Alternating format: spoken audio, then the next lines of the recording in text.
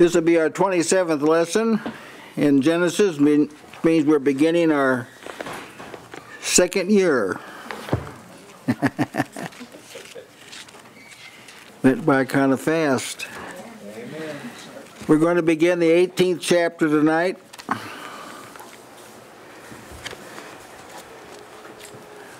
And God's fourth appearance to Abraham.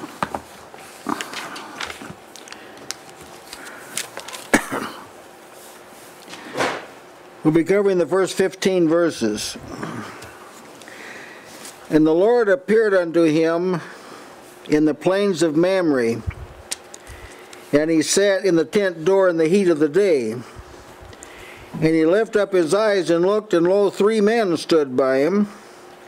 And when he saw them, he ran to meet them from the tent door, and bowed himself toward the ground, and said, My Lord, if now I have found favor in thy sight, pass not away, I pray thee, from my servant, thy servant.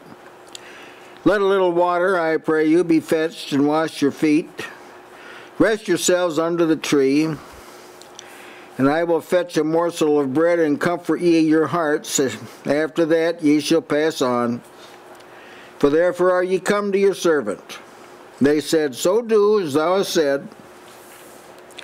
And Abraham hastened into the tent unto Sarah, and said, Make ready quickly 3 measures of fine meal, knead it, and make cakes upon the hearth. And Abraham ran unto the herd, and fetched a calf tender and good, and gave it to a young man, and he hasted to dress it. And he took butter and milk, and the calf which he dressed, and set it before them, and he stood by them under the tree, and they did eat.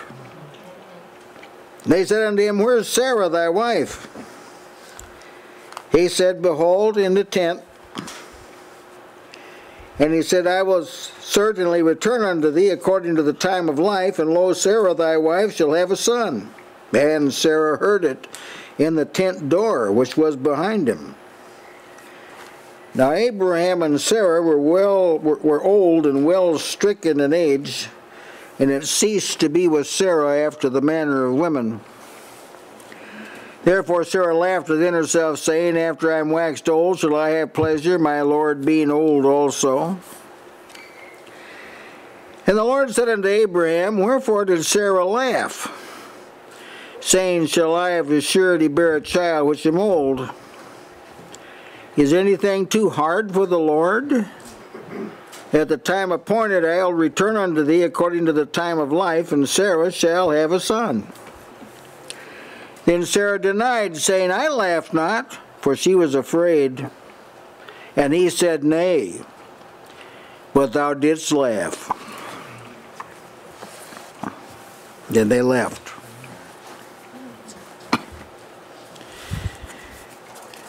Another one of those texts now that a variety of things have been said about it, so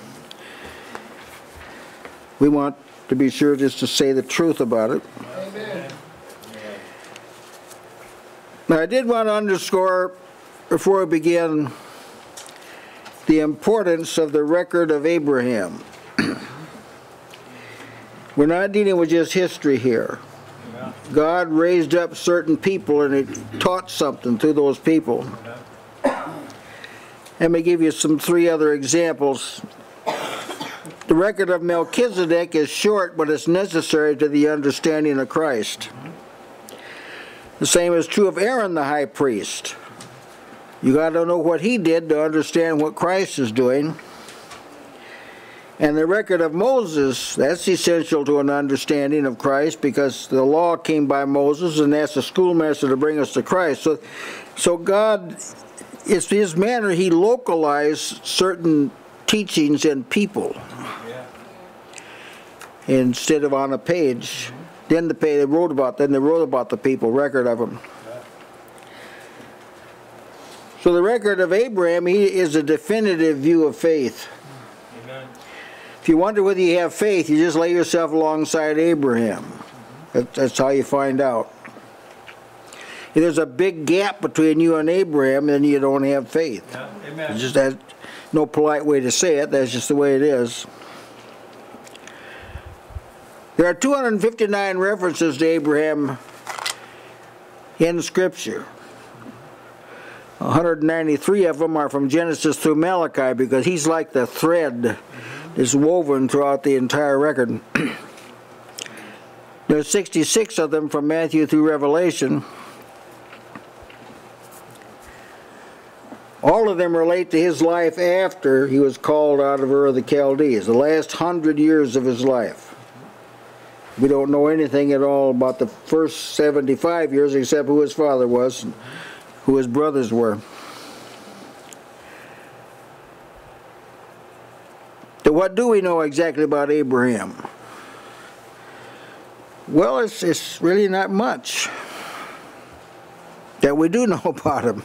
It's a tailored record now. Remember, this is, he no doubt, his life no doubt was full of activity, but the details, God had the details because he's defining faith. So his objective isn't to tell you about Abraham, his objective is to teach you about faith. So he does it in Abraham. Well, we know he was called by God and he responded to it. And we know he left Ur of the Chaldees at God's word, not knowing where he was going. We know he stayed in Haran for a while. We don't know exactly how long. He accumulated possessions and servants until God moved him toward the promised land. We know he built altars to the Lord, honoring the Lord. And we know he called on the name of the Lord. And he knew what to do in a time of famine. We know that. He knew how to handle that. And he did survive a stay in Egypt. And when the place couldn't support his flocks and Lot, they separated, and he gave Lot the first choice. We know he walked through the land like God told him, examined it. We know one occasion he took 318 of his trained servants and defeated 4 armies of significant kings.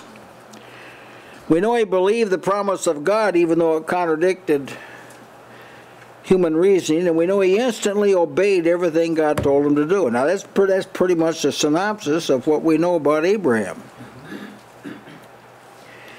But those are the kind of things you need to know. If you're going to have faith defined, you have to know these kind of, you got to know these kind of things, whether a person moves when God tells them to move, and whether they give God glory by building an altar to him and then honor him. You got to know whether they obey instantly and whether they hold on to the promise once it's given, even though things still look like it's not going to work out. Those are things you have to know about faith. So the nature of faith is revealed in Abraham. Now, I don't know how you could explain why so little is said about Abraham in our day. There's a lot of criticism about Abraham. But given this purpose, excuse the vulgarity, but how dumb can you get to criticize the man through whom God is teaching us about faith? So what has happened? People criticize Abraham. They disarm the people. Now they look at Abraham with a critical eye rather than to perceive how faith works. Because see, it's one thing to say I have faith. It's another thing to have faith. That's another matter. So he doesn't leave it to your feeling or your conjecture or you pass through a certain routine. He gives a living example of faith, so you'll be able to test it out. From the very beginning, faith, from the very first contact with God, faith always accepts what God says without qualification. Now, you have to be a Bible reader to know this, but this is how faith reacts. Faith never staggers. Faith never withdraws. Faith never doubts. Faith never says that can't be. Too hard. We know this is the case because it's demonstrated in Abraham. Amen. There were tests to his faith. At the beginning of the test, you might question his actions, but see, he held on to, he kept the faith, and eventually he ironed that out. Now, there's the same is true of God's people. You don't want to test your faith too soon, make an assessment of it too soon. You may be in the midst of a test. So what do you do in a test? Say, oh boy, I failed there. Whoa, that's terrible. No, you got to pass the test. Keep the faith, keep on going through then. And at the end, you'll be like Abraham, you'll know the truth. Now I want to show here just briefly how God has raised up certain people and embodied a truth in them so you could see it in a person. Take, for instance, Noah. We see how faith is consistent, can last over a long period of time. Take Abraham. We see how faith reacts to hearing God. Moses is an example of leadership. He is faithful in all God's house. So a person wants to know how to be a good leader, study Moses. Study Moses. He was a leader. Faith. God said he was faithful in all God's house. So that's the kind of leader. That's the kind of leader he wants. Solomon, we have an example of the thoroughness of worldly wisdom that can be given to a man, and yet it can't save his soul. We dedicate that to people that are education hungry. And you've got an example in Paul how much of truth a person can be given to see. The abundance. And the Apostle John, that even in old age he didn't dull his capacities and he got the greatest vision he ever got when he's almost 100. So you see, these are people in the scripture that they illustrate great kingdom truths. So true faith always accepts what God says, never balks at it. Now let's get to our text, the first verse. The Lord appeared unto him in the plains of Mamre, and he sat in the tent door in the heat of the day. We don't know the time reference here. It wasn't like a long many years. It wasn't too long after this appearance in chapter 17, but we don't have any idea about really how precise it was.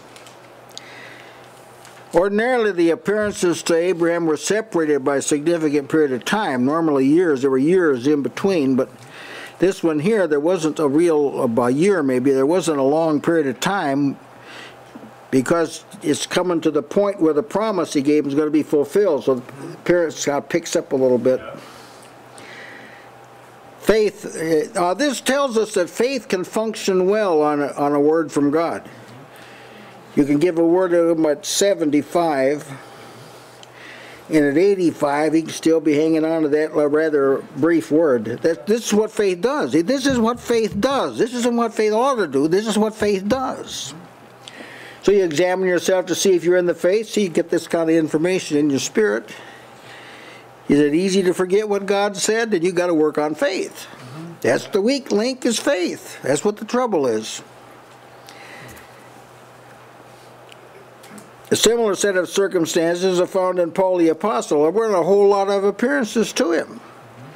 There was just 3 years he was in Arabia. How much of that was occupied by Christ's teaching, we don't know. We assume most of it was, but we really don't know. He was on the road to Damascus. The Lord appeared to him. Some years passed, and he appeared to him in Corinth. Then some more years passed, and an angel Lord appeared to him during a storm. Then Paul said that Jesus revealed the Lord's Supper to him. And the Lord told him he would bear witness to him in Rome, and that's about it.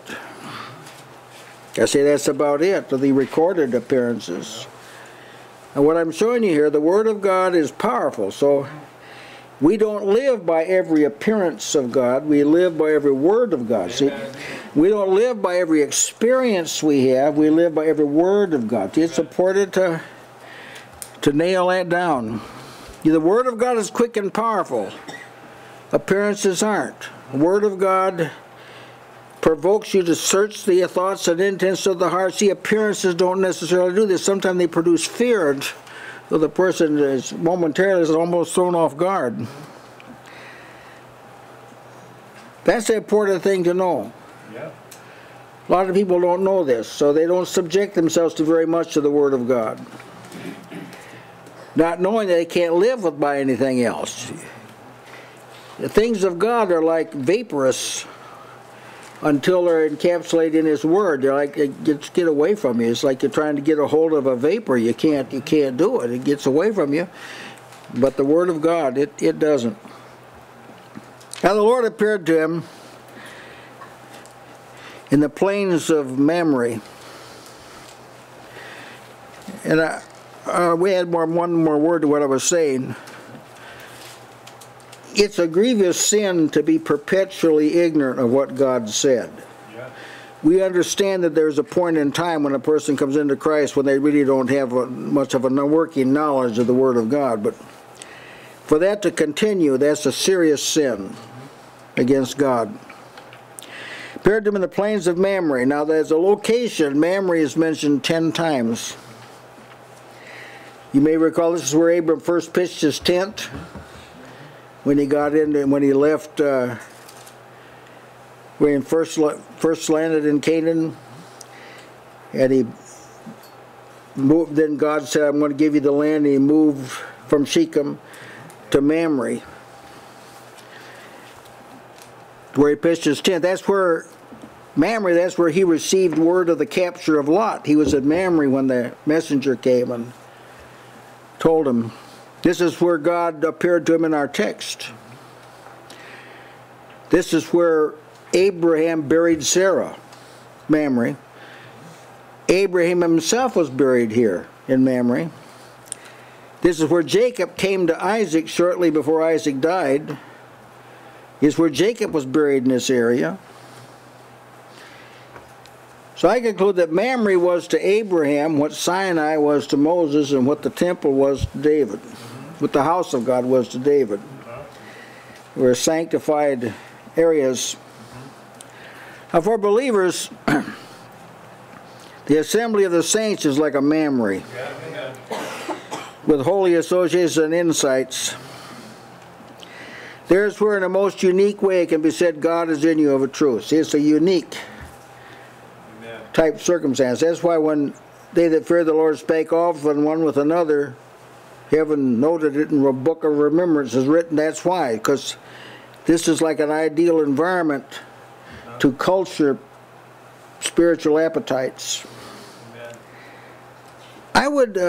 I would venture, I'm a little cautious, but I would venture to say that I don't believe a person could culture a good spiritual appetite without assembling unless he had been or she had been isolated someplace by persecution. And when the Lord appeared, it was at the heat of the day. Now most people understand the heat of the day was noontime when the sun was at its highest. So when the sun is at its peak, that's in Scripture, it talks this way about noon. There's a lot of reference to noon in the old Scriptures. It was when the sun was the brightest. So when the natural day was its brightest, Abraham gets a brighter illumination. Yeah. See, so in thy light we see light was kind of lived out in a parable form there. Another parallel to that took place when Saul confronted Jesus. It was at noon, when the sun was at its highest, when he got his highest revelation from the Lord. So we learn that this is God's manner. It's demonstrated in this natural surrounding. But understanding is ministered in an environment of light. That's something you got to really see. Not in darkness or ignorance. You can't sing down a revelation. It's just the way it is. There has to be a word.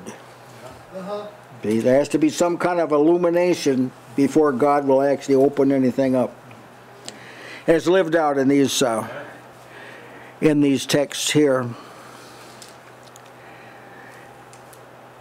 You know, when people, when they're approached to religion or whatever, however you want to state it, is rather shallow and juvenile and childish,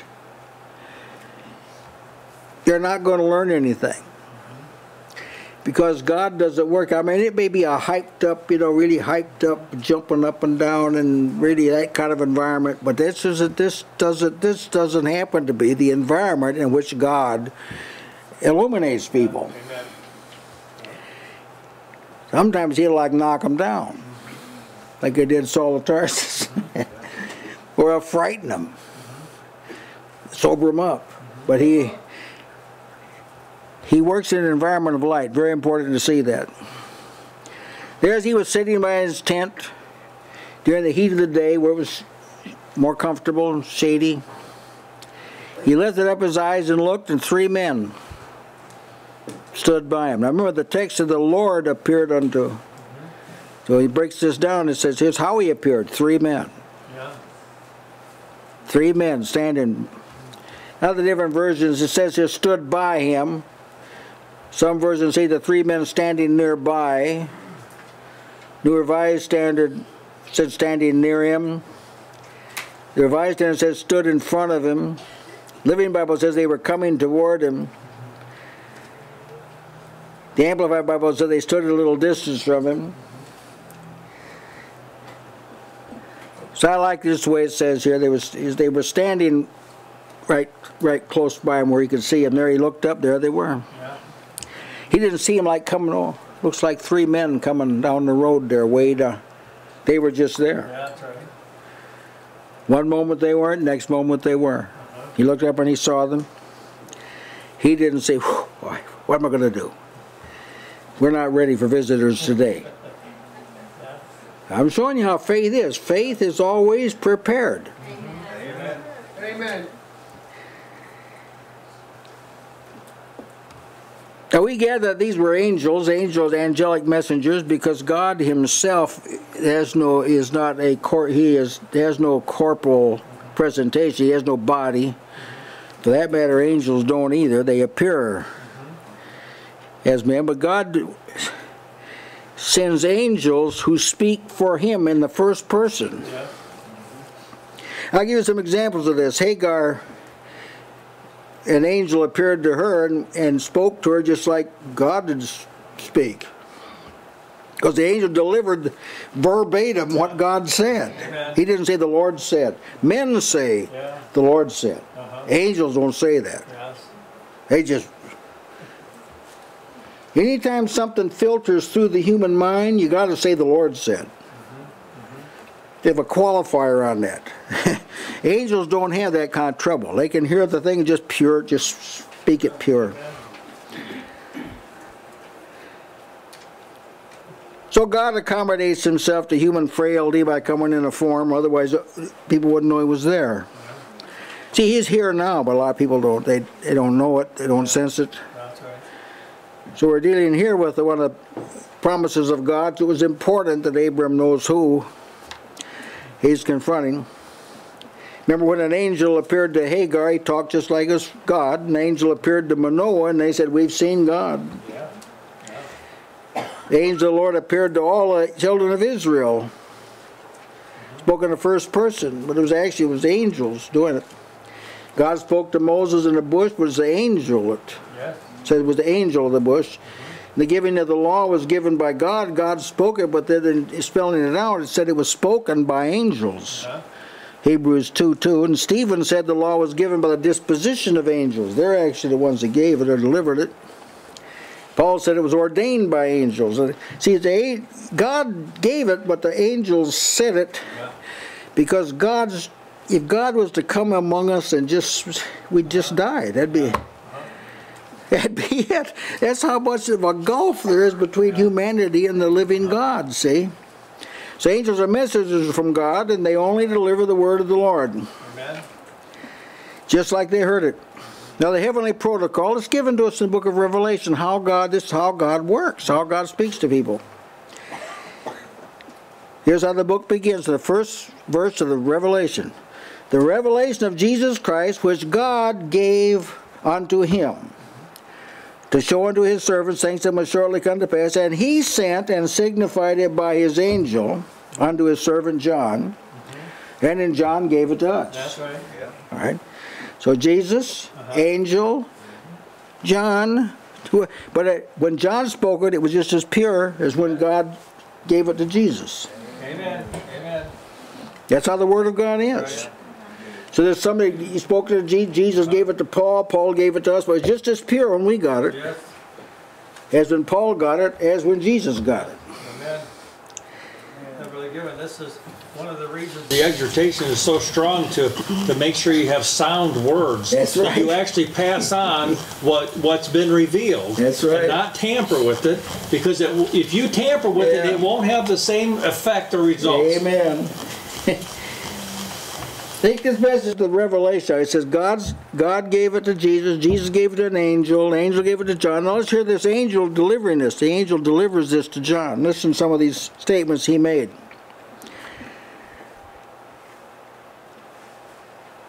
I will give power to my 2 witnesses. It's an angel said that, but actually it was God saying it through Jesus. Behold, I come as a thief. Yes. But it was an angel. Come out of her, my people, ye be not partaker of her plagues, and ye shall receive not of her sins, and receive not of her plagues. Behold, I make all things new. As an angel said that. But he said it for God. I am Alpha and Omega, the beginning and the end. Well, I won't have to read the rest, but this makes my point that when an angel speaks, it's the Word of God. It's not dumbed down. It's not watered down. It's not modified. It's the pure thing. Yeah. Amen. The objective of men is to seek to do the best they can when they're making an affirmation of some kind, to buttress it with a thus saith the Lord. Amen. And if you find you can't, then you say things like, in my opinion, or this is how I see it, or you modify it some so people don't get the idea that what you said came from God unless you can support that it did come from God by a statement. Now this would, of course, revolutionize preaching. In his letter to the Thessalonians now, Paul commended them because they received the Word of God just like we're talking. Yes.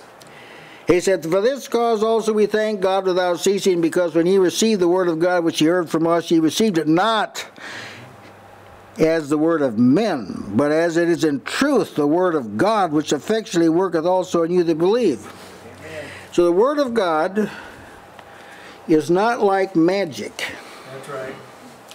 When we speak the Word of God, it isn't that it just goes out there and works. That's not it. It only works in those who believe. Amen. Effectually works in those who believe. Very important truth to see. Now, of course, it's a very disconcerting situation on your hands when men despise the Word of God. Knowing this is very serious. You say, well, why don't more churches, why don't they have the Word of God? Because the people don't want it. That's why they don't get it. They don't want it. Bad enough, what it may say that way. They're not saying, evermore give us this bread. That's what the disciples say. Okay, we'd say, keep on talking. That's what we'd say. In our time, the philosophy of preaching has been adapted to lead people to believe that a word that offends the people should be withheld, as though God thinks about human response when He speaks. Let's see, how are they going to respond to this? Now, one further thing, angels, as I mentioned, are spirits, ministering spirits. They don't have a body or a corporal nature. Whenever they've appeared, they always appear as men. And they always speak in the language of the people. That's right. I mean, you can't find any text in Scripture where an angel was talking with what they call the angel's tongue. Yeah, that's right. I dedicate this to those who say they speak in the heavenly language. Yeah. And I ask, how do you know? Yeah, that's right. What kind of evidence do you have that you're speaking in a heavenly language? Yeah. Because the preacher said this, or your creed says this? Because the Bible doesn't say this. That's right. So, well, it's if I speak with the tongue, if I speak with the tongues of angels. The same text says if I move mountains. Oh, you people that keep that, you don't talk about moving mountains, do you? You say, I got the gift of moving mountains. Well, they don't say that because they know good and well they can't. Yeah, that's right. That's the same text that talks about angels' tongues. So man, Angels always appeared as men, and they always spoke in men's language. Why? Because they were come from God to deliver men a message, not to impress men, to deliver a word to men. So what about Paul? He heard words that were unlawful to utter. That didn't mean God said, now don't you tell anybody what you saw or heard up here. It was that it couldn't be communicated. Not lawful means it violated the laws of speech. That he couldn't tell you what they said because there wasn't a language, so he must have understood it another way. When God speaks, an understanding of it is imperative. That's the point. Well, Abram sees these three men, and he leaps up and he goes out and he's hospitable to them. Said, my Lord, it's almost like he sensed what's happening here. If I have found favor in thy sight, pass not away. Don't leave. I mean, have you ever told the Lord, don't leave? Amen. Remember the two on the road to Emmaus said, oh, no, don't leave. Some people, they're anxious to leave. Hey, to get out. We've been here a long time. Don't leave. Don't pass away. I like that. Amen. This is the text that the book of Hebrews refers to, one of the incidences, when it says, be not forgetful to entertain strangers. That's people you don't know. For thereby some have entertained angels unawares. They didn't know. These are angels. They looked like men. They were angels. Lot did the same thing. These were angels that visited him, but they looked like men. He entertained them. He was hospitable to provide them in. Set some food before them. So we're going to see hospitality lived out. So it's one thing to theorize about it, but now here, lived out. Three total strangers. Sarah come out and said, now be careful, we don't know if they're like robbers or something. This is how people think today. Which shows you how low. You say, well, we've got to be practical. You think there weren't robbers back then? You think back before the Word of God was given, there weren't violent robbers and people like this? More than there are today. That's right. Yes, there were. There were bad people. But see, he had faith. He says, what faith? Amen. Faith said, here's a stranger, I'm going to be hospitable to them. Now, he was aggressive. He was aggressive in his hospitality. First, he ran out to meet him, bowed himself to the ground, asked him not to turn away. Said he right away, said, we'll refresh you with some water, get your feet washed, sit down, rest a while. Hospitable. Lot rose up to meet his visitors, Genesis 19, 1 through 3. Bowed himself to the ground, asked them to turn in, pressed upon them greatly to do so, and made them a feast and baked some bread. So that's what he did. He only had two of them. Then there was that Shunammite woman, who was a great woman, very prominent woman. Prophet Elisha would pass by her house, and she constrained him to come in. Come on in and eat. So he passed by that place pretty often, so pretty soon each time he went by, he stopped in to eat. We're talking about hospitality now, see? And finally, this was kind of happening frequently. So she said to her husband, didn't say her husband said to her, do note of this. Yeah. She said to her husband, behold, now I perceive that this is a holy man of God, which passeth by us continually. Let us make him a little chamber, bedroom we'd say, I pray thee, on the wall, and let us set for him there a bed, and a table, and a stool, and a candlestick. And it shall be when he cometh to us that he shall turn in thither. Hospitality. Yeah. That's a good, marvelous picture. To build a special room up on apartment on the wall up there.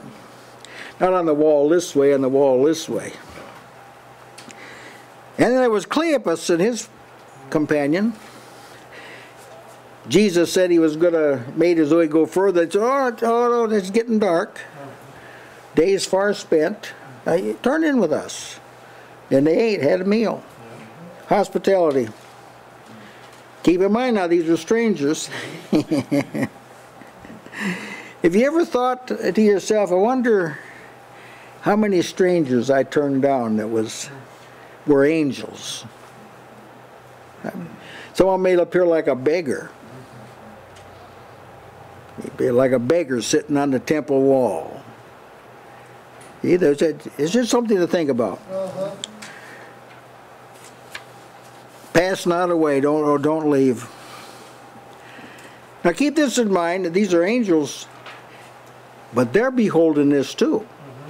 They're seeing this all worked out too. I gather angels know a lot, but they're not omniscient. You know everything. I think of a word that Paul said one time about heaven monitoring the apostles. He said, I think God has set forth us, the apostles, last, as it were appointed to death, for we are made a spectacle unto the world, and to angels and to men. And a little graphic down there that what happens to holy people, how they respond and so forth. There's men looking at them. There's the world looking at them. Godly men looking at them. World looking at them. The angels. They're watching them. I can almost hear the Father say, listen up, angels. Take note of how my servant Abraham reacts. You remember when they left up here? You remember those angels I sent on the mission? I want you to see how Abraham reacts to them. Not to mention ourselves noting. You remember in the church at Corinth, they had some trouble at Corinth. There were some interruptions and disorder and so forth, and some of it was traced back to some women that were asking questions. We don't have a lot of details about it, but they asked questions during, evidently it's a prophetic utterance was being given, and they were interrupted. The prophet may have been their husband, and she asked them, or maybe they were hollered over on the other side to her husband. They interrupted. And Paul said that they shouldn't do that. He said, man ought to indeed cover his head. He's a subordinate. Man should not cover his head. He's not subordinate to other men, so to speak. For as much as he's the image of and glory of God, but the woman is the glory of the man. For the man is not of the woman, but the woman of the man. Neither was the man created for the woman, but the woman for the man. He's talking about marriage now. He's not talking about all you women better pay attention to all us men. That's not what he's talking about. For this cause ought the woman to have power on her head because of the angels. Wow, what did you bring that in there for? See, the angels are subordinates. That's right. Amen. So no woman or man should complain about being a subordinate, because angels are subordinates. They're his angels. And so they look and they say, "Whoa, what that insubordination? What is that, Father? Would you like us to call fire down?" I wonder whether he's ever had any kind of requests like that. So he told them he'd like to have something fixed for them, and they said, "Do as thou hast said. Carry it out." Now this is sort of a picture of God's view of commitments made to him. Abraham makes a commitment. I'll get some water, we'll wash your feet, give you some rest, we'll fix some bread, I'll fix a calf, and we'll feed you. Well, that's a commitment. So this is the Lord now, the Lord appearing to him. Yeah, you do what you said. Now just pause briefly to say, when you make a commitment to God, do it. Yeah. Carry it out. Or if you make a commitment to the brethren, do it. Amen. Carry it out.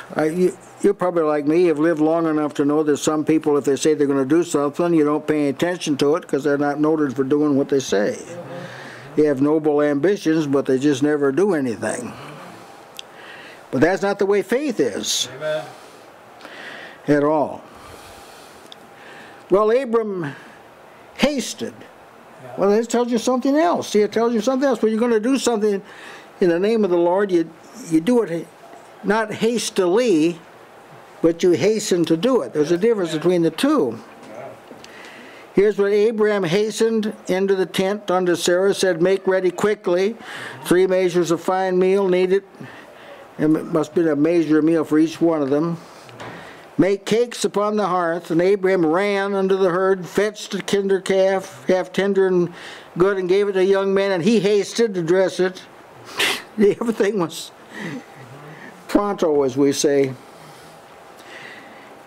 Now there's a good principle about making haste.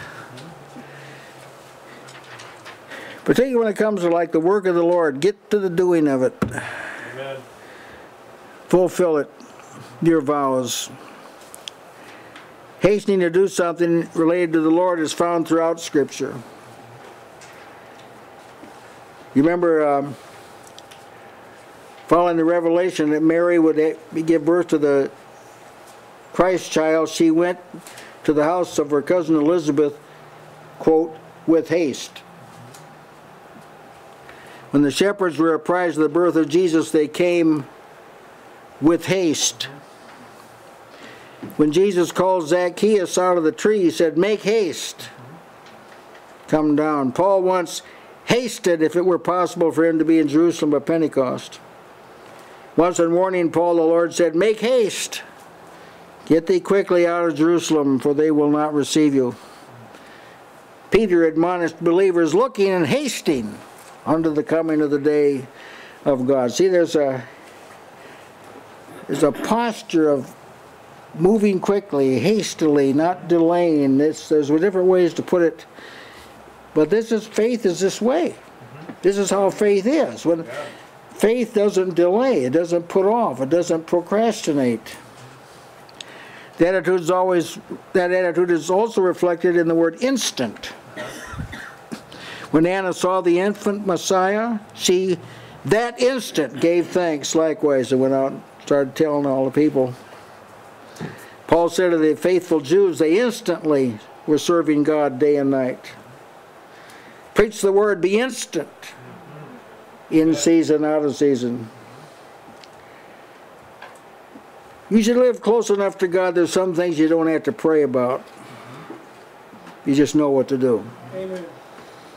Preach the word, be instant. Oh, first of all, maybe you should pray and ask, should I really talk? Should I really deliver the word of the Lord? Be instant. In season, Amen. Out of season. Why? Because when you got a word, it's not meant for you to sit on it. Yes, amen. It's got to be delivered. That's right. See, that's the manner of the kingdom.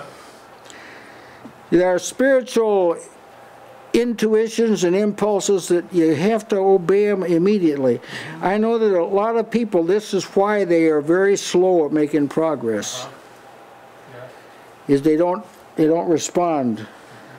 When Peter preached at Pentecost, they gladly received the word. They right off the bat, they did something about it. They were baptized. They gladly received it, responded immediately. The eunuch responded immediately. Philippian jailer responded immediately. Lydia responded immediately. You could just go all through. Cornelius responded immediately. The angel said, go send for Peter. Right off, he sent for him. Yes. If you don't respond immediately, then unbelief will set in. And, that's right. You know, so you got to go ahead and respond while you have that impulse. And then the opportunity will leave too. That's right. Yeah. I was considering these things and how they're related to faith, because whenever a person is able to act instantly, it's because they are convinced. Yeah. That's And right. that's what the Lord has them to That's do. Whenever right. someone's halting between two decisions or opinion, it's because they don't know. They're not convinced. Amen. There's another word that you hear, straightway. Straightway, that's good. That's good. Yeah. He's straightway. Yeah. That's immediately. And then there's the word immediately too. Yeah, this is a very comely response. Amen. See, and then we speak often about the assembly, but in the assemblies, this kind of sensitivity should be awakened and cultured, so it's easier to recognize when God is leading you. All right, there's The three men are there. They don't know, they don't even know as far as men are concerned if Abram's married or not. But they said, where's your wife, where is Sarah thy wife? How'd they know that? See, angels, they are able to tell a lot.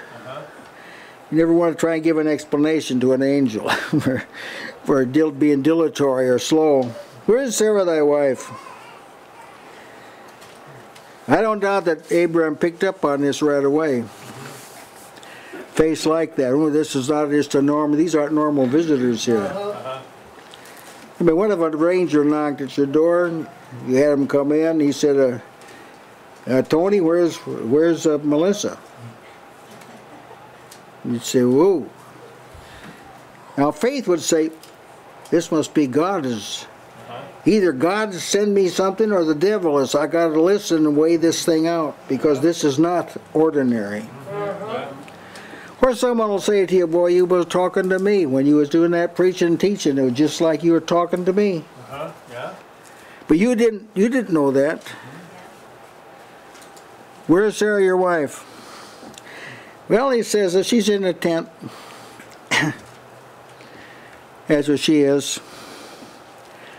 Now, as a matter of record, Sarah is mentioned 38 times in Scripture, and she's the only woman that has that name. And always the point's made that she was Abraham's wife. She is never spoken of as an individual herself.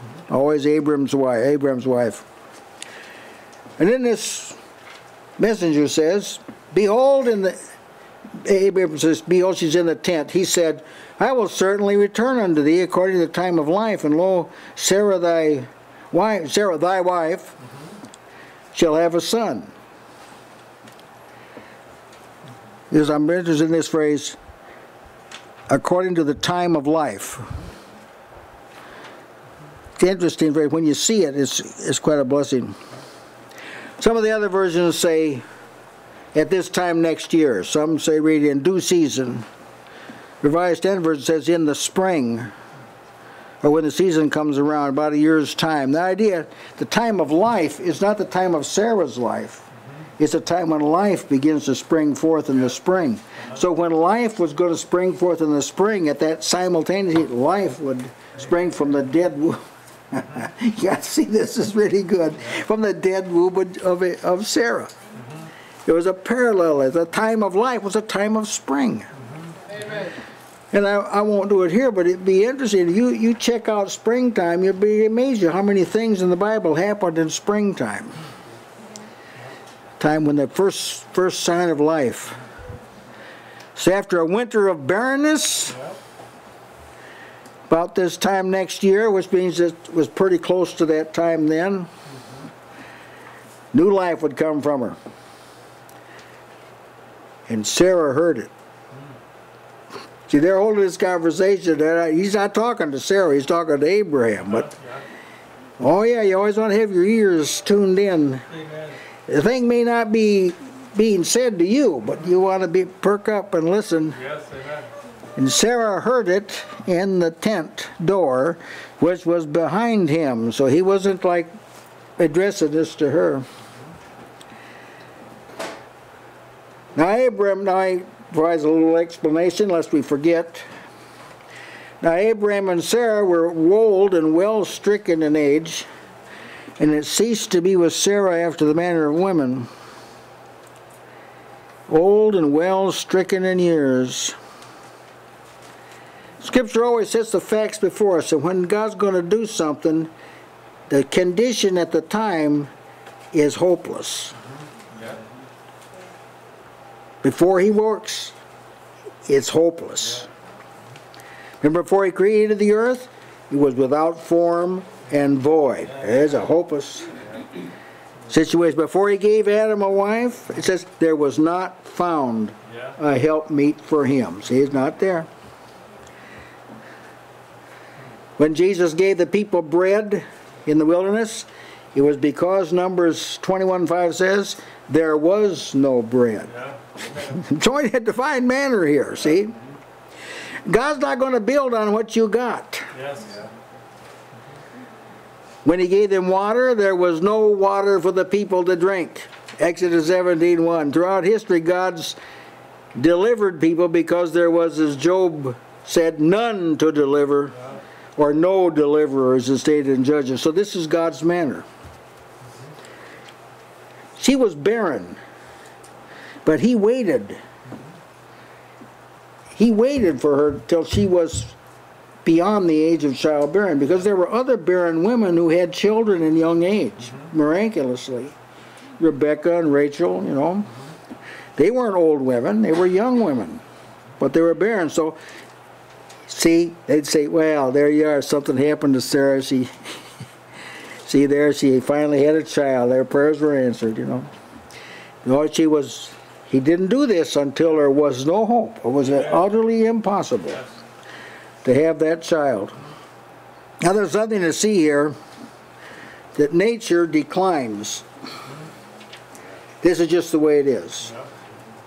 If you're not aware of it, if you live long enough, you'll become very acutely aware. And when it declines, gets down to impossible, that's when God works. So if things aren't working out for you, hey, look up. Amen. Could be the beginning of something great. Yes. This is how God is now. This is how God is.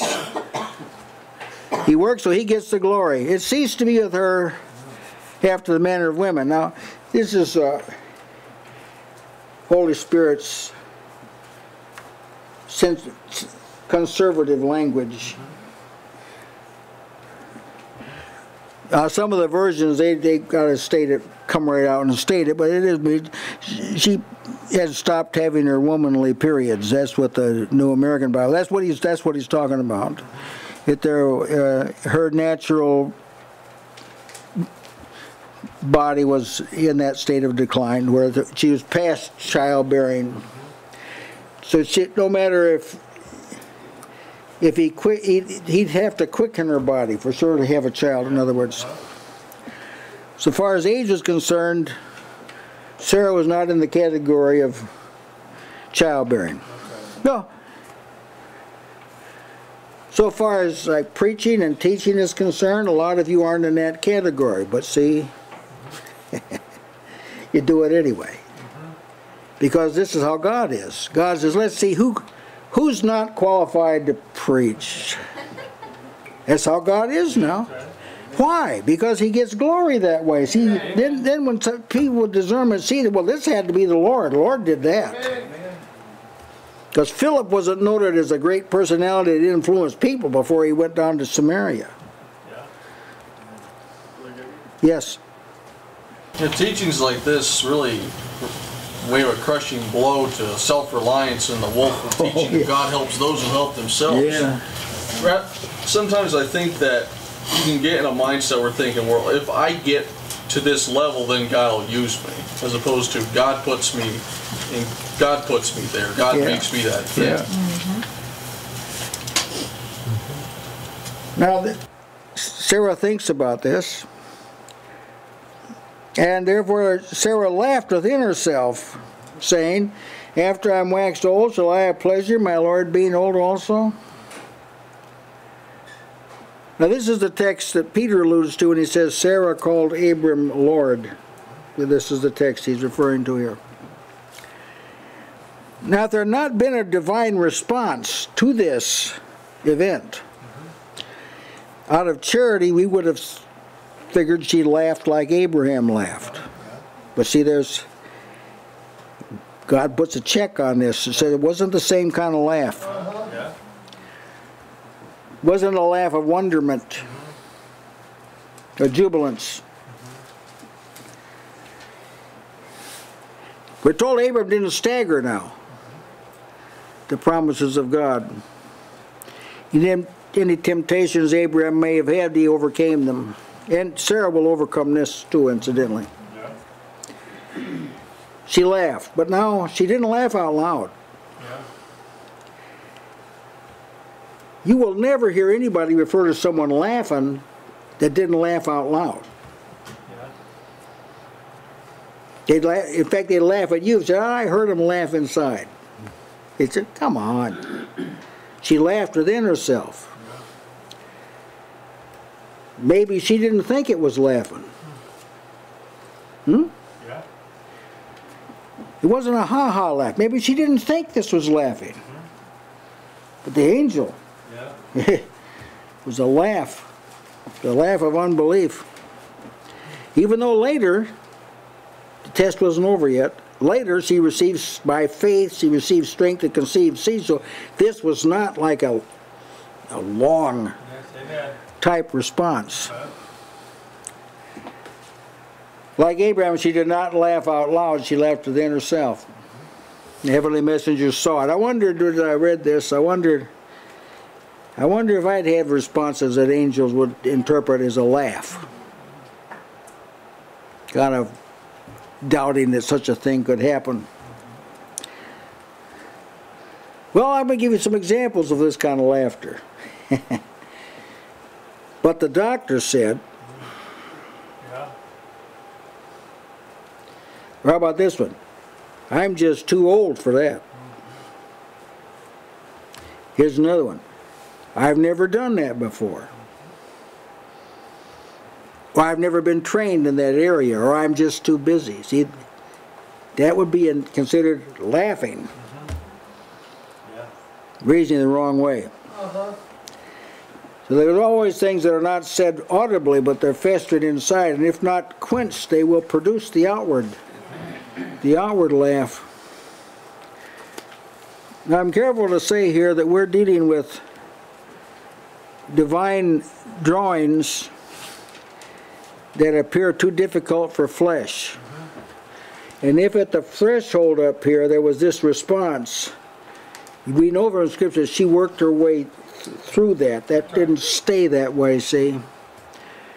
Now you'd be glad if someone gave you that kind of tolerance, wouldn't you? It's, boy, I'm glad they didn't judge me by my first response. Yeah. So we're not going to judge Sarah by her first response. See, we're going to be charitable to her like we'd like people to be charitable to us. Yeah. Now, if she had just stayed in that state, that'd been another case. But see, angels, they're not sympathetic. They don't have empathy for people. So he's just going to be kind of cold about the whole thing, but he's got his orders from the Lord. The Lord said not to Abraham didn't hear her laugh. Nobody heard her laugh. She laughed within herself. So he said to Abraham, wherefore did Sarah laugh? Well, if he hadn't said that, no one would have imagined she'd laughed. Shall I have a surety bear a child which a mole? So he knew what she was thinking. This angel knew what Sarah was thinking. Yeah. Amen. Yeah. It's a real sober way of thinking, because this passage came to mind saying, neither is there any creature that is not manifest in his sight, but all things are naked and open unto the eyes of him with whom we have to do. Even Jesus, when people would thought certain things, he would respond to their thought. He'd say, why did you think that in your heart? Yeah. And so when you think, rather than, because when you think something, you can get in the mindset where you're thinking like, well, no one knows what I'm thinking. It's like, it's just me, but knowing that this is taken note of in heaven. Yeah. And he responds to what you think. That affects the way you conduct yourself and the way you... Oh, amen. Yeah. And sometimes you'll catch yourself, at least most people do, catch themselves thinking wrongly. But you kind of catch yourself and you adjust your thinking. Lord, give me grace here. I don't want to go out.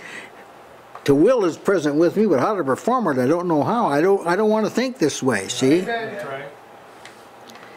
But let's say a person doesn't know that this is kind of the way things work, and so they have this thought and say, "Look at there, oh boy, I must not be a real Christian."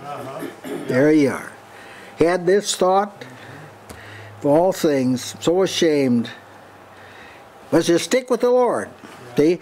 And you say to the Lord, Lord, like I confess, I don't want this. I hate this. I hate vain thoughts. That's what David said to the Lord. I hate vain thoughts. Just tell him. And he'll, if it was sinful, he'll forgive you. You confess it and forgive it, and he'll forgive you. Amen. So I like this charitable view. But doubt is never viewed favorably. in Scripture. He that doubteth is damned if he eat. The gravity of doubting, now it says that Abraham didn't doubt. Strong in faith, and Sarah eventually by faith received strength. So she got through, she got past this. So we're not going to camp out here as though this was a full representation of Sarah. It wasn't a full representation of Sarah. It was a depiction of her natural weakness, but her faith overcame it, see, eventually. And that way, if we're merciful, then we'll have mercy. James said, let him ask in faith, nothing wavering, for he that wavereth is like a wave of the sea driven by the wind and tossed. For let not that man think he shall receive anything of the Lord. So don't, if a person is vacillating, don't even let them think they're going to get anything from the Lord. Amen. So that if you are, then you got to overcome that. That's the idea. It isn't that you're like condemned. That's not the point. The point is you got to get over that and move on in faith, forgetting the things that are behind, pressing toward the mark. See. Then he asked this telling question: is anything too hard for the Lord?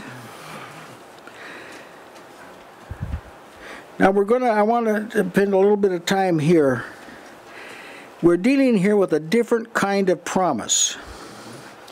This is not your conventional promise.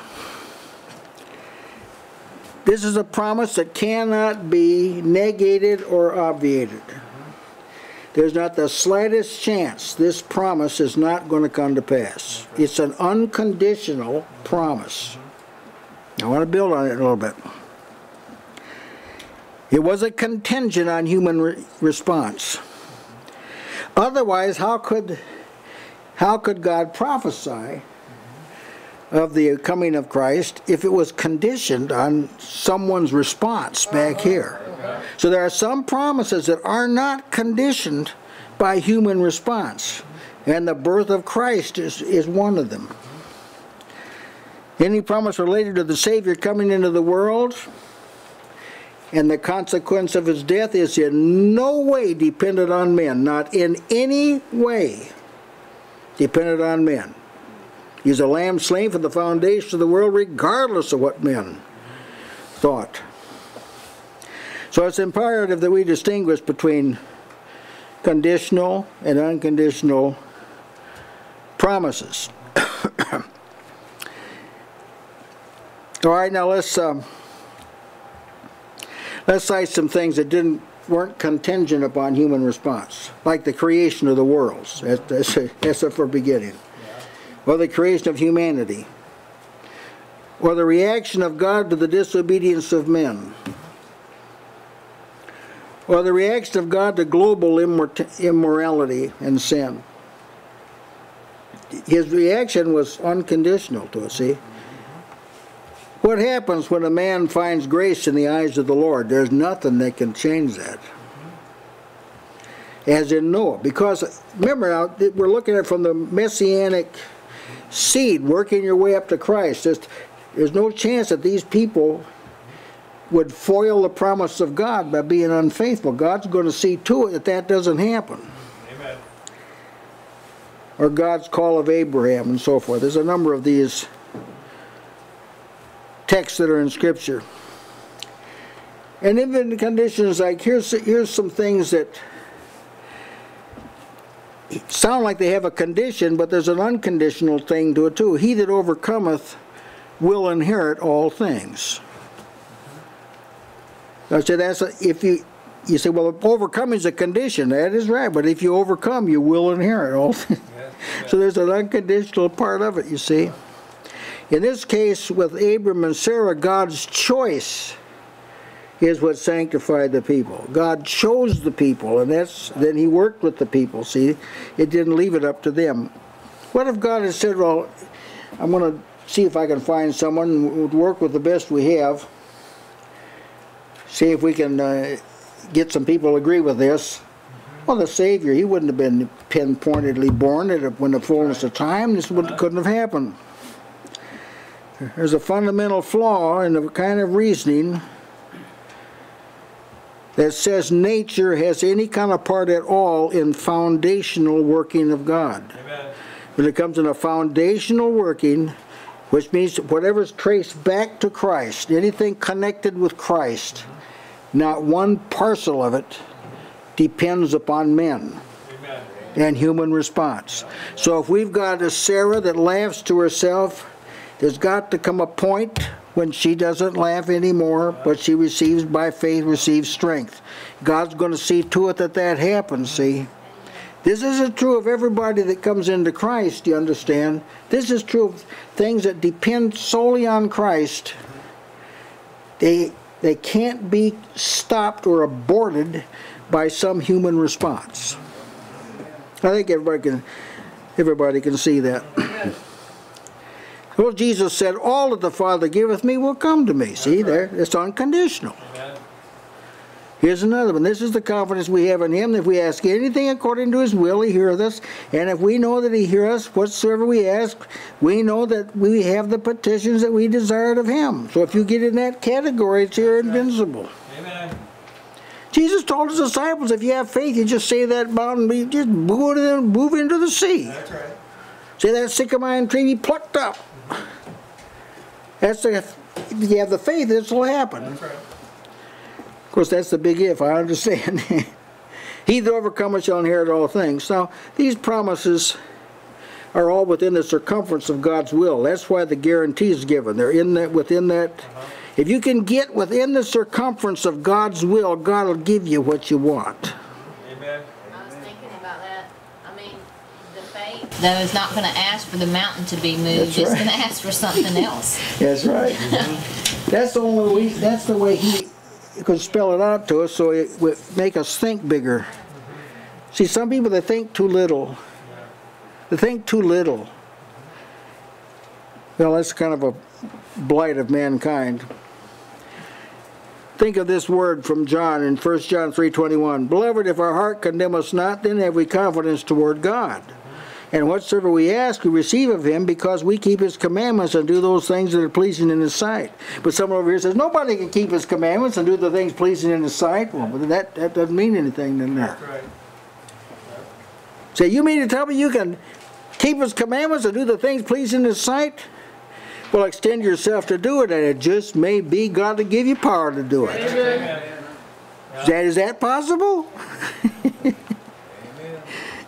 Just as surely as it was possible for Abraham to get up and meet those three men and treat them hospitably, you think that was just pure old nature that did that? He was in the heart of God's will. Yeah. He didn't even know he was confronting the Lord at first. Well,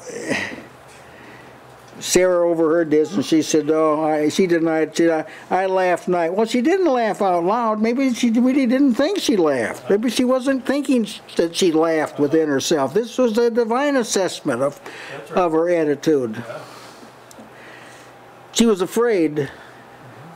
So some text says, Sarah was afraid, so she lied. I like the one she denied. I like that better. So she no doubt equated laughing with the audible, just like you would. Yeah, that's right. But the Lord, He saw it differently, and He said it just that way. The weight of the question provoked fear in Sarah. Oh, why did you laugh? When the Word of God searches out the thoughts and intents of the heart, it does have a sobering effect on you, I tell you. You are not giddy-headed and laughing and giggling. Not when something like that happens. It sobers you up right away. Sarah is only the second person in Scripture of whom it was said they were afraid. The first one was Adam. And there's a couple thousand years that passed from Adam to Sarah. She's the next person that it is written she was afraid. Some years after that, it is written that Lot feared to dwell in Zoar. He said, I'm afraid to dwell in Zoar. Jacob was afraid after he dreamed of ladders set up on earth that reached into heaven. And Joseph acknowledged to his brethren, I fear God. But it might surprise you to know there's not a lot about fearing God in Genesis. Not many people did. Sometimes God would say, fear not. And most of the references are him saying that. The word fear is mentioned 14 times in Genesis, that's all. 7 of those times it's not speaking of fearing before God. Some people feared what man would do, feared what Abimelech would do. It was that fear what Esau would do. 2 of the times God says fear not. The first statement in the Bible of someone fearing God is found in Exodus. And it's those midwives. Talk about the first mention now. It says the midwives feared God. Now centuries pass, and the next mention we have of it is Nehemiah's brother Hanani feared God. That's a long time, hundreds of years afterward. In all of Genesis, Joseph is the only man who said, I fear God. It's the only one. Hebrews 11:7 says that Noah was moved with fear, prepared an ark. Even the word afraid is only mentioned 9 times in Genesis. 4 of those times the fear was not toward God. In our text it does not say Sarah feared the Lord. It says Sarah feared. Now I want to make a point out of all this. There was not a lot of consciousness about God. In other words, man hadn't been brought to the point where fearing God was even possible unless he was confronted with some kind of a visible, knowledgeable confrontation of God. There wasn't enough known about God to fear God. He hadn't revealed enough of him, of himself. Now, the scriptures tell us that people learn to fear. Now this is several times in Scripture. I'm going to go over this.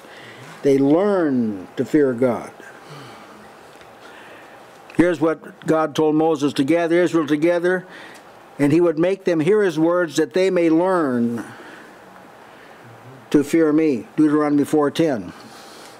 And outlining some of the fears that were, some of the feasts that were to be observed and the procedures involved, he said that observe these feasts where at the place I name, that thou mayest learn to fear thy God always. And Moses told the people when they set a king over them, and this is a long time before Saul. When they set a king over them, he is to read the book of the law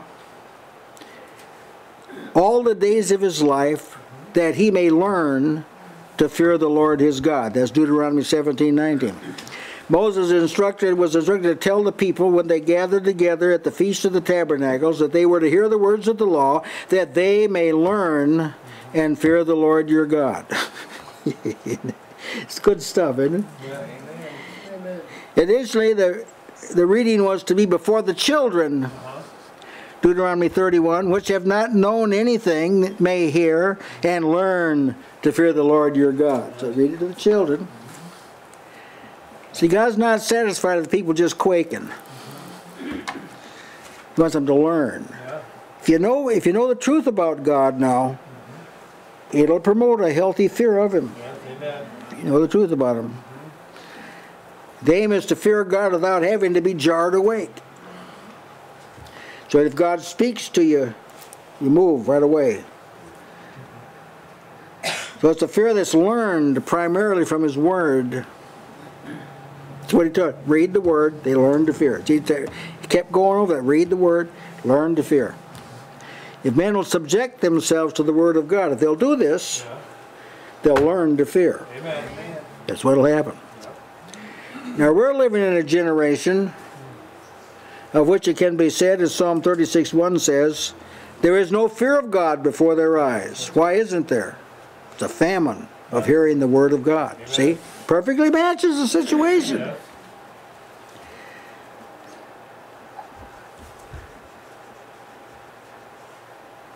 Learn to fear the Lord. So that's the appointed means. The Word of God brings you to learn to fear. So as Sarah was exposed more to the Word of God, she learned to fear too. God, instead of just being afraid. Nay, she denied, but the angel replies. He said, nay, thou didst laugh. You did too. You laughed. Nobody heard me. You did laugh. Why did me? You did laugh. You get a picture of the day of judgment here, see? Yeah. This is how the day of judgment is going to be. People say, when did we see you? You did neglect me. Yes, that's right. Yeah?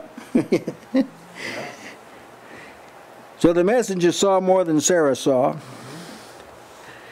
That's one reason why this whole thing was suddenly broken off. That's it.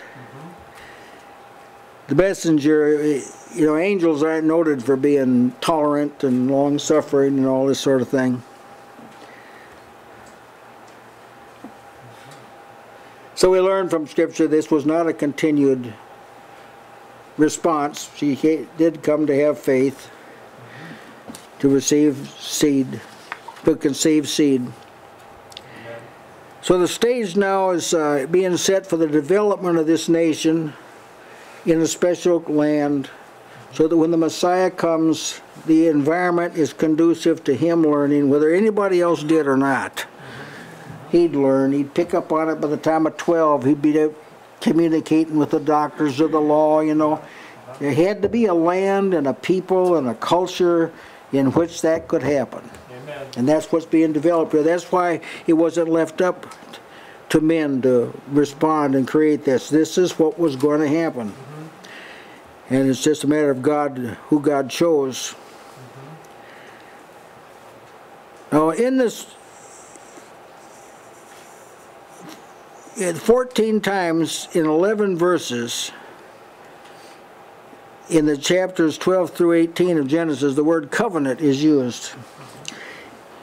Kind of a new word. He made a covenant with Noah, but it was a covenant not to destroy the world with water. The Lord made a covenant with Abram. God made his covenant between himself and Abram to increase him. God's covenant involved Abraham being the father of many nations and so forth. Now an eternal purpose is being set in motion. Why is God doing it this way? Because now it becomes observable. Yes, amen. Right? Yeah. Now you can look at this, you can reason on it, you can assess it, you can see, oh, there's God working there, there's God working there. That's the kind of reaction God wants, but there has to be like an extended process for this to happen. He could thunder down on Sinai and scare everybody half to death, and then in less than about a month's time, it wore off and they are worshiping a calf. See, so you can't live on just being jarred awake all the time and woke up by an accident or woke up by a tornado. That may be a beginning sometimes, but you got to be sensitive. You have to learn to fear the Lord. Now here's some things that had to happen before Jesus could come into the world. Like the human race had to be preserved even though it was aggravating God. Oh, ponder that. He destroyed it because the imagination of the heart was only evil continually, and as soon as the flood passed, God said the condition still exists. I'm not going to destroy the earth again by water because the imagination of the human heart is evil continually. So now to preserve the human race, it takes God to do this. Nobody but God could do this, brethren. An angel couldn't do this. That's right. He had to make the character of God known. Before he's going to save men, people had to have some kind of idea what God was like. Yeah. What he hated, what he loved, how gracious he was, what his wrath was. This all had to be demonstrated, see, over a period of time. He had to make the nature of sin known. He had to acquaint men with their adversaries, so they got kind of found out what he was like, and they had to confirm the temporality of the earth, because it looks like the earth like is eternal. Yeah. It looks like it's never going to pass away, but it is going to pass away. He had to develop a concept of divine wrath. Nobody had this. They didn't know this. Well, the concept of a sovereign God, the Almighty, who does what he wants, when he wants, and nobody can restrain him or say, what doest thou? That had to be developed, see? He had to define sin by a law. He had to define faith in a person. He had to develop a sense of the need of righteousness. See, man he had to choose a messianic progenitor, someone to maintain this, all these billions of people. There had to be a line led to Jesus. And a divinely cultured nation had to be developed. And a sanctified environment, a land had to be developed. And men had to be aware of their need for a Savior. And then there had to be an anticipation of the Savior developed, and the concept of a token of a covenant, something that told you you were part of the covenant. See, those are just things off the top of my head, but that all had to be done before Jesus could come. Yeah. And what we're seeing it start back here in Genesis. Got down to business, you might say. With Abraham, the thing got down to business. Everything else is like breaking up the fallow ground, getting ready to start. But now the thing's underway now. And when you keep this in mind, you plot through Genesis and all the rest of the old scriptures, and you keep this in mind, then when you're glad when Jesus appears. That's what we've been waiting for right there. Amen. Needful preparations. All right, I think I'll conclude there. I surely did get a lot out of this. I hope I didn't garble it up for you, but this thing about the unconditional promises, that just nourished my soul. That there just are some things that don't have conditions attached to them. In the fullness of the time, Christ, he was made of a woman, made under the law, and that was cast in stone before the world was formed. Amen. No way could that be obviated. And those are the things that build your faith, see. Yeah. That's the difference between law and grace. Grace capitalizes on what God does. Law capitalizes on what you do. And while the law is true and righteous and holy, it doesn't promote confidence and assurance, because it's based on what you do, not on what God does. Amen. All right, we're open. Any of you have something you'd like to add? Been kind of quiet tonight, brethren. And this matter of God waiting till they were old and well stricken, Yeah. and then observing that she laughed. See, there's a sense in which it doesn't make sense to flesh that God can do these things. That's it's right. impossible. That's right. And so I can see, as you were speaking, that there's been times in my life when and I didn't even know I was in unbelief. I just thought, well, I got to be reasonable here. That's right. But see, the thing is that if God said something about it, That's right. that's the reasonable thing. That's the reasonable. That God's going to do it, not me. That's the point. It's a reasonable service. It's a reasonable service. So if you take up your cross, well, you take it up because He said to do it. That means there's grace to do it. Yeah. You say, well, wait, I'm tired. Take it up anyway. Yeah. Because it's not up. It's not like you're never going to be strong enough to take up your cross. Yeah. But He's always going to give you grace if you'll reach out. Like the man, that he couldn't walk. He couldn't walk. He was laid on his bed. Take up your bed and walk. Yeah, pick it up. How did he get the strength? He made the effort to do That's it. right. And he got the strength. Same That's when thing. you get the strength. Yes. Yeah, amen. Now, the angels came to visit Abraham. It was a lot for Sarah too, Oh, yes. because they had Amen. to get her thinking right. That's right. They came to confirm the promises with Abraham, Yeah. but they also came to minister to Sarah. Amen. She's got. See, there hadn't been a lot ministered to Sarah. That's right. We need to get her ready Yeah, that's right. Because she's gonna It's going to be next year, you know. next Yes. year. But she didn't do that no more. She That's didn't laugh right. again. Amen. So yes, Amen. Amen. Yeah, really good. I was thinking along the same lines of that is how the Lord straightened that out. Today we live in a time where people, they call it hate, even hate, if you try to straighten them out when it comes to the Lord. Yeah. They'll say, "What? That's just hate talk." What? But see, this is the way the Lord works. Before we continue on this path that starts off small but gets big, puts the end to it. I like what you, how you're talking about the angel here, where you said, "Were it not for strict obedience to the Lord and to carry out the mission, no doubt many people would have their lives abruptly terminated." And I was thinking about how these angels are learning from the Lord to see how He's long suffering. I mean, there's all kinds of aspects of the Lord that the angels are watching and learning, because I could just imagine if they were allowed to today, they would just put an end to a lot of this nonsense. See that long suffering, kindness, grace? Mercy, these are traits that no angels ever known. All the angels that fell, that was it. They didn't get any mercy or any kindness. So they're seeing it. Brother Given, Yeah. I was thinking about when you were speaking of Abraham hasting to prepare things for the 3 men that appeared to him. And you mentioned the synonyms of haste. Yeah. The instant and immediately. I thought in hasting to do something, you show a lack of doubt in doing what you're doing.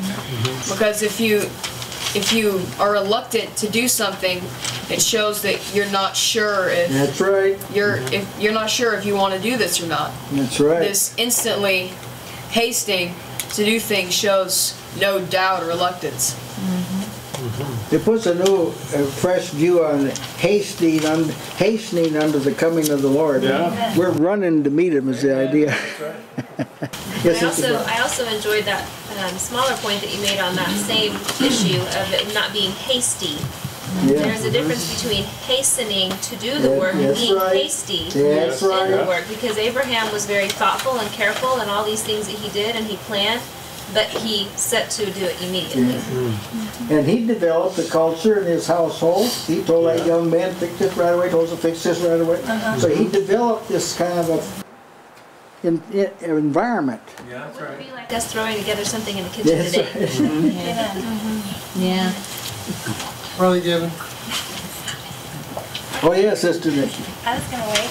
I was also considering this hastening, and I liked how you brought that out. My mind immediately went to David when he was facing Goliath. Oh yes, and how he didn't consider his own self and his opponent compared to himself. He hastened to the field, and because he knew the Lord was with him. Amen. That's why he hastened. And the purpose of it was so that David would prevail over the Philistine. And I was thinking about that with this, when the angels told him, okay, go do what you said you were going to do. And so they didn't drag their feet. They hurried up and did it. And then it was so that they could get the word after that. The angels were going to deliver that word. So we want to, I do like how you brought out that wasn't done not carefully. It's like when we know the Lord's with us, we do what He wants us to do and receive the blessing afterwards. Yes, amen. Did you have something to say, Sister? Yeah, I was thankful too for the way you brought out Sarah and her response, and how you see faith lived out in real life. In her, and how in the beginning you spoke about how faith is built upon hearing what God said, His word, and that's how faith comes. And faith is also easily corrected when it needs to be corrected, when the word of the Lord is spoken.